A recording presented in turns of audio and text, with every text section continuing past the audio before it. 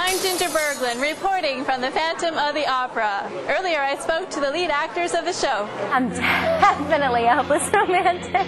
What is it about the Phantom of the Opera that has affected millions of people for so many years?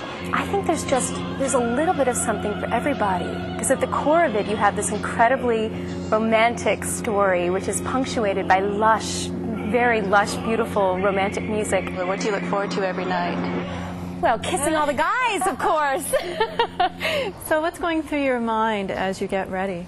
Well, I really try and clear my mind of sort of what's been going on during the day. When you're fully dressed with the mask on, then how do you feel? Just see the character looking back at me instead of myself. And I think that's really the magic of the whole makeup process. Oh, it was wonderful. We just loved it. Coming up, the exclusive after party with the cast and crew from the Phantom of the Opera.